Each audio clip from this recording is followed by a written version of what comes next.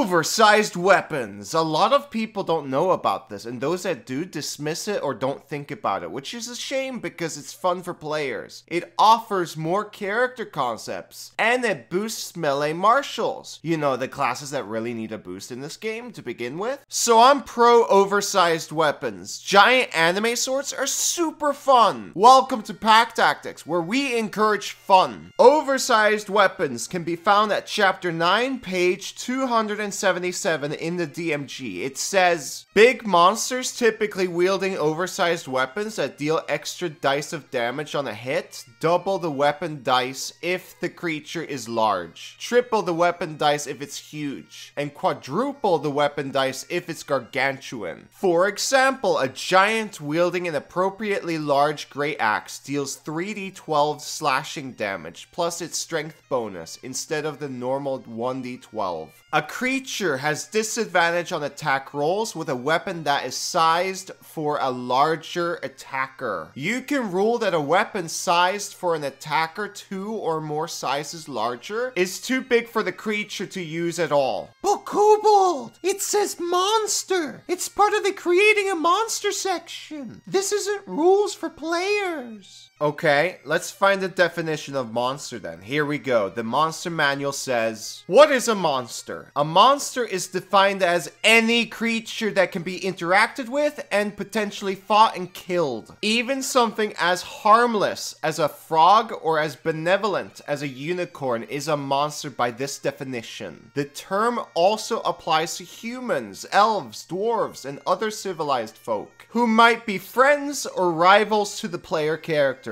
Most of the monsters that haunt the D&D world, however, are threats that are meant to be stopped. Rampaging demons, conniving devils, soul-sucking undead, summon elementals, the list goes on. So a monster is defined as any creature, Gator. The definition for a creature in 5e doesn't exist, but we know a player character is a creature. A player character is also a monster. There's no wiggle room if it says a monster is defined as any creature that can be interacted with and potentially fought and killed. You can interact with a player, you can fight a player and kill the player. A monster is defined as any creature, including players. Plus, to add to this, it says right here, a creature has disadvantage on attack rolls with a weapon that is sized for a larger attacker. They used the word creature there. Creatures like players can absolutely use oversized weapons. I think you get the point. Continuing on, when Rune Knight didn't exist, the only way for players to properly use oversized weapons is by using Enlarge Reduce. Let's read the spell.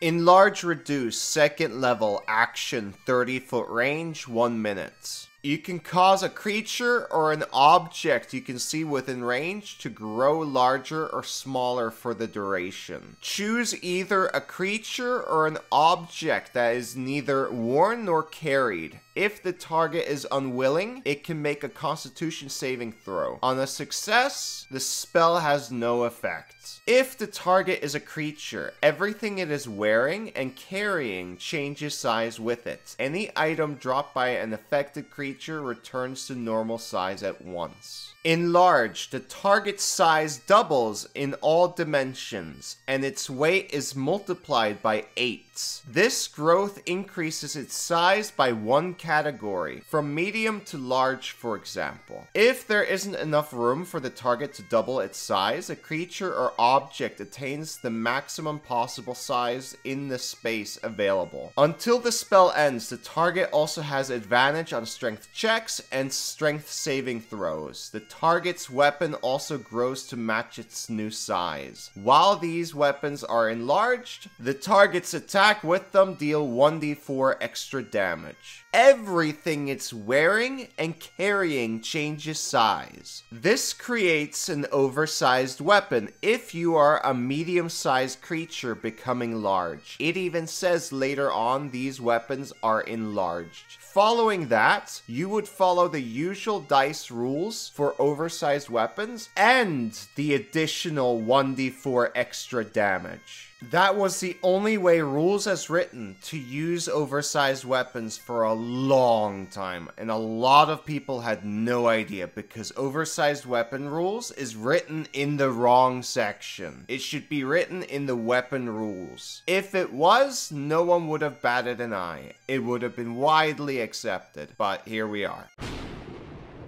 The oldest and strongest emotion of mankind is fear, and the oldest and strongest kind of fear is the fear of the unknown. This video is sponsored by Steinhardt's Guide to the Eldritch Hunt. That's right, this book made some sweet love to Lovecraft and Bloodborne. It provides over 12 twisted race options and more than 15 different subclasses ready to face the madness that thrives in this grim dark world. Fight against insane foes, outrageous abominations, and fallen friends. Empower yourself as a hunter with blasphemous magic. Steal the powers of the Eldritch beings and unleash your bestial instincts to obliterate your foes. But beware, you might lose your sanity in the hunt. Madness is omnipresent, and with over 100 effects, it will shatter your mind if you're not careful. Or you can embrace the madness to see how your character changes or dies. Those are fun experiences. It will change the way you roleplay too. 8 unique mechanics involving the phases of these Eldritch moons. They will change the environment dramatically into a different kind of hell that you must survive. They say the Void Moon's blood malice can turn even a hippie into a murder hobo. Sounds like a productive night to me. Less talk, more kill. Arm yourself with more than 20 unique weapons and firearms that are fully illustrated for your immersion. Stand against the colossal horrors of the void. Battle tentacles, teeth, and pulsing otherworldly eyes. There's over 50 horrifying monsters, including spawns of the old ones. This book promises 4 fun adventures that will break you. You'll laugh in madness forever. It's an unforgettable experience you'll remember throughout the tides of eons. You'll be a changed man. Join the hunt today. Check out their Kickstarter. I'm a sucker for Lovecraft stuff, by the way. I want this. Back to the video. Eventually, Tasha's came out with a new way to get oversized weapons. The Rune Knight subclass, Giant's Might, says, as a bonus action, you can magically gain one of the following benefits, which lasts for 1 minute. If you are smaller than large, you become large, along with anything you are wearing. If you lack the room to become large, your size doesn't change. You have advantage on strength checks and strength saving throws. Once on each of your turns, one of your attacks with a weapon or unarmed strike can deal an extra 1d6 damage to a target on a hit. You can use this feature a number of times equal to your proficiency bonus, and you regain all expended uses of it when you finish a long rest. This works almost exactly the same as in large reduced. The difference here is that this can't make you bigger than large, and you can only deal the extra damage once per turn. You can combo this with enlarged reduced to become huge. That's quite a lot of damage. Super fun. That's triple the weapon dice plus the extra 1d6 from Giant's Might and 1d4 from enlarged reduce. You just gotta remember the once per turn with the 1d6. As you progress in this fighter subclass to level 18, you'll get Runic Juggernaut. Your Giant's Might feature increases to 1d10, and your size can increase to huge. Once someone casts Enlarge from there, you'll be gargantuan size. That's quadruple the weapon dice, plus 1d10 from Runic Juggernaut, and 1d4 from Enlarge. I think that's well deserved. I believe you have the right to be very powerful at these levels. This is fun.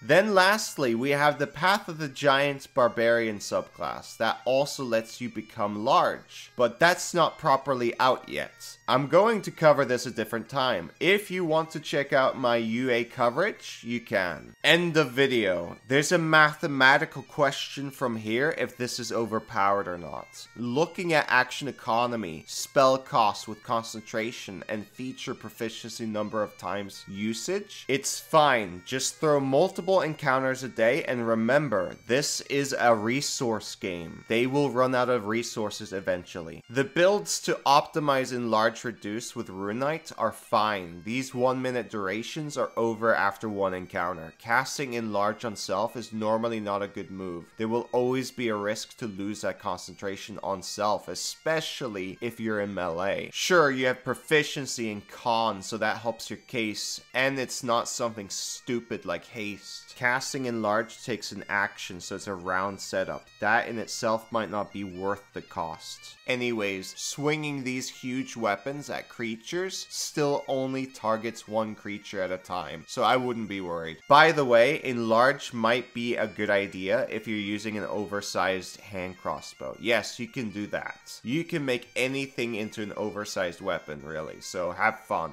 Anyways, versus full casters, in terms of power, the argument always comes down to what is better. Mass shutdown that can take half the encounter out of the fight, or tons and tons of damage to a single creature to kill them early. Majority of the times, mass shutdown wins. It's the king of the game. Never forget that. If you still want to know the math in case this is overpowered, check out this article by Tabletop Builds. They deserve views. They put a lot of work into this article, and they did the math. Credit is due. That's it. Me and Steinhardt hopes to earn your support. They enjoy a good hunt like I do. Anyways, thank you for watching. Bye-bye!